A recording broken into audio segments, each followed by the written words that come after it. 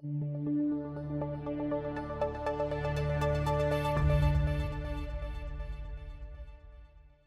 traditional process for setting up group orders and allocating trades is extremely manual, time-consuming and error-prone. This inefficiency slows down your trading and can result in missed market opportunities. The Interactive Broker's Allocation Order tool transforms and streamlines the creation, execution and allocation of group orders.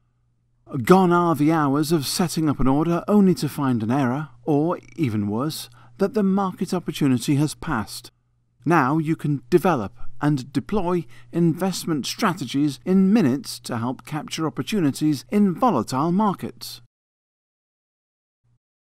The Allocation Order tool may be accessed with a right-click on an order line in either TWS Classic or Mosaic, or from the Order Entry panel using the Allocation drop-down menu. Once the allocation has been defined and applied, you must submit the order from your starting point. In this example, I want to create a new position across all 5 sub-accounts in which I will buy 10,000 shares, allocating across those accounts according to available equity. That means accounts with more available equity will receive more shares. Using this basic example to deal with straightforward allocation across all accounts will help you understand the interface before we explain how the filters work. In the Mosaic Order Entry panel, determine the ticker symbol you want to invest in, and if you wish, select Buy or Sell. This can be changed within the Allocation tool, although you cannot amend the selected ticker symbol. Next, I will locate the Allocation Order tool from the Allocation drop-down menu and click the Open button. The Allocation Order tool displays filters, allocation method and accounts. We'll get into these in more detail later. To the upper left, you can see the Buy and Sell buttons and the underlying symbol. If you entered a number of shares on the Order Entry panel earlier, it will display here, but I'm going to add that from the allocation area shortly. To the upper right is the current price for the underlying, along with change on the day.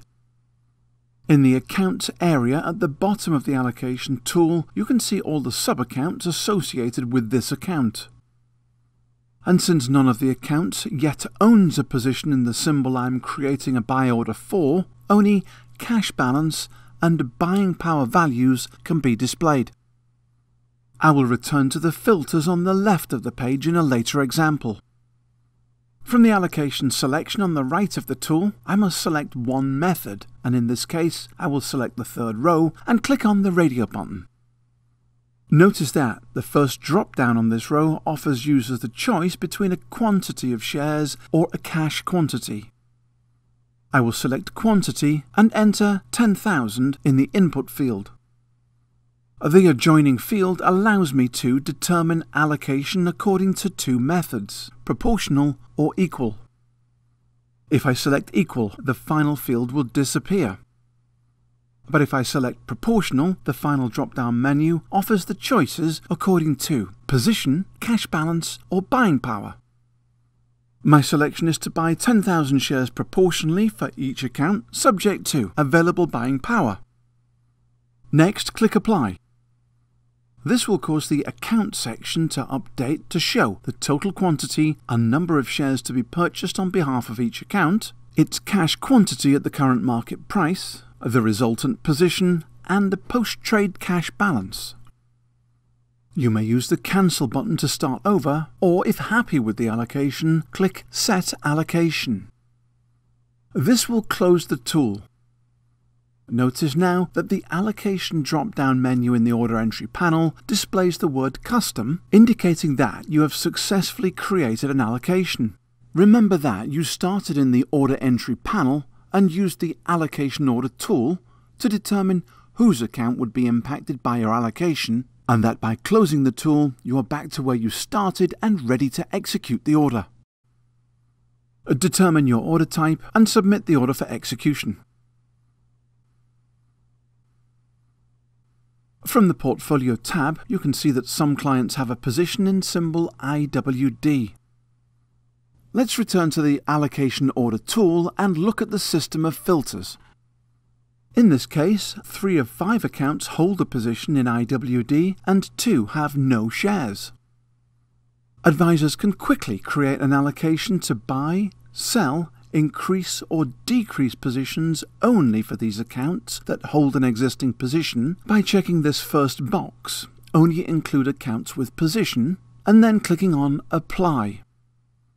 You will now see that the 2 accounts with 0 positions are excluded from the allocation and whose checkboxes are now empty to the left of the account. Each of the filters use the same operators of greater than, less than, or in the range of. In this example, each sub-account has a different number of shares. An advisor may wish to increase the position in this holding by a percentage, cash amount, or quantity, but only for clients holding less than, let's say, 400 shares each. Set the position selector to is less than and enter 400 in the quantity input field. If I click Apply below, you will see that the checkbox to the left of the account holding more than 400 shares has automatically been deselected and will be excluded from any pending reallocation. The other filters enable the advisor to identify precisely which accounts would be included in the allocation going forward. For example, if the advisor wanted to always maintain a specific amount of cash in each client's account, using the cash balance filter would enable a setting to be entered. Earlier, we used the 3rd row from the allocation selections to initiate a position.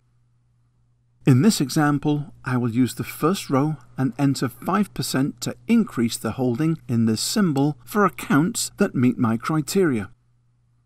Any changes made to either the left or right components of the order allocation tool require users to click the respective Apply button beneath. Once those changes have been applied, can the user click the Set Allocation button to close the tool and return to the order entry panel. The order allocation tool may also be accessed from TWS Classic. From any data entry line, use the right-click button on your mouse to locate and select the tool. Once you've created the desired profile and click the Set Allocations button, the order line expands to display the order, which can be further tailored to consider order type and any desired limits. For more information about how to use the Allocation Order tool, see the TWS User Guide on the website under the Support, Institutions and User Guides and Documentation section.